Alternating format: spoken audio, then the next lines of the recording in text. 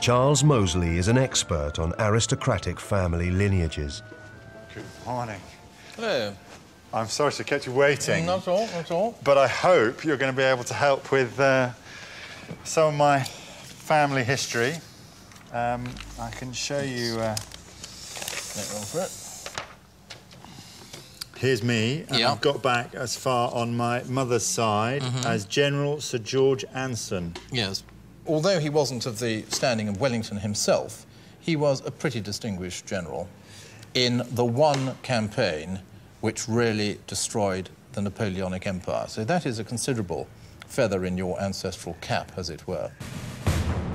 General Sir George Anson led the cavalry to victory in 3 fierce battles during Wellington's Peninsular Campaign of 1809. British victories against Napoleon's armies in Spain and Portugal brought great accolades to Anson. Now, we go backwards. We've got General Sir George here. Sir George's mother was the daughter of the first Baron Vernon.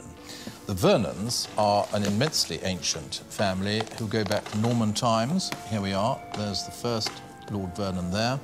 But for our purposes, in English history, the interest lies in the First Lord's wife, who was Mary, and from whom you descend, and she was the daughter of Lord Howard of Effingham. So let's just go back again. So can I just have another look at Anson's... Here's Anson under Lichfield. It is Sir George's mother that we're interested in, who is Mary, daughter of the first Lord Vernon. And Mary's mother was Mary, daughter of Lord Howard of Effingham. Daughter of Effingham. Lord Howard of Effingham. So we go to an earlier volume of Burke's. OK. Here's Effingham in Surrey. Howard of Effingham, Charles Howard, Sir Francis Howard. And the first Lord Howard of Effingham's name originally was Lord William Howard.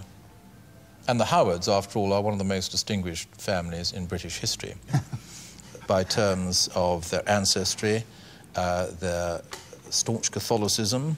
And this Lord William was the uncle of Henry VIII's second-to-last wife, Queen Catherine Howard. Now then. I'm taking you back to the 1540s. Divorced, beheaded, well died. Done. Jolly divorced, good. Beheaded, yes, survived. Yes, beheaded. General Sir George Anson's grandmother was Mary Howard.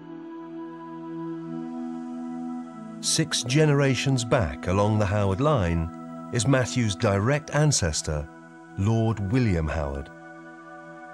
Lord William's niece was Catherine Howard, the 5th wife of Henry VIII. Famously beheaded in the Tower of London in 1542.